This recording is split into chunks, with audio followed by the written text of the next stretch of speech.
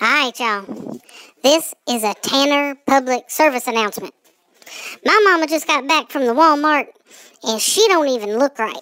Her hair's all over her head, and she's talking out of her head a little bit, and looks like she's been crying or fighting, or maybe a little bit of both, I don't even know.